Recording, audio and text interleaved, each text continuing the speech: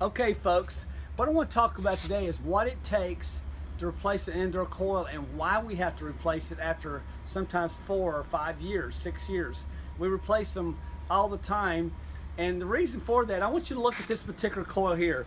You've got 3 dissimilar metals to start with. You've got copper, you've got aluminum, you've got tin. The same thing here. In this particular case, you got the same copper, tin, and metal. This one even set in the water. See, it's actually just set in the water in itself, and it's called excess corrosion. What causes this is what we call formic acid. Acid that takes a chemical reaction of oxygen and water and these dissimilar metals. It just corrodes and breaks things down. So the guy says, well, what does it take to replace it? I said, it's about 3 to 4 hours labor. Okay? He says, why? I said, well, first of all, here's the reason. Here's your typical air handler. I've got to halfway pull that start. We got to disconnect what we call the SS2 switches here. Okay? We've got to either pump the unit down or we have to recover the refrigerant. That's very important. Okay? Then you got to come in here and you got to physically pull the coil out. Take it out. You're going to get your new coil. Say this is a new coil. This is demonstration. Take this new coil, slide it back in. You've got to solder it all in. These copper fittings, they all have to be soldered with the torch. Okay, once you get all this completed, then you're going to add a filter dryer outside. Anytime you open up your system, you expose it to contaminants, you have to always put a new filter dryer in. If your technician or your AC contractor does not put this device in, he's taking shortcutting, so please don't allow that.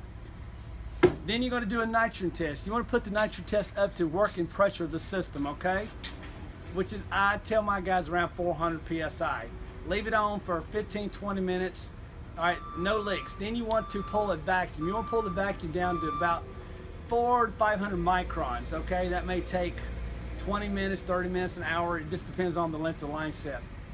All right, now, once you do all that, you have to go out there, you have to fill it back up with Freon. The 410A is what it usually is most time these days, and it has to be subcooled correctly. And this thing has to run really, because the 410A, it has the molecules, they just expand so quickly, so you can't just quickly charge that like sometimes we did in the old days with 22, okay?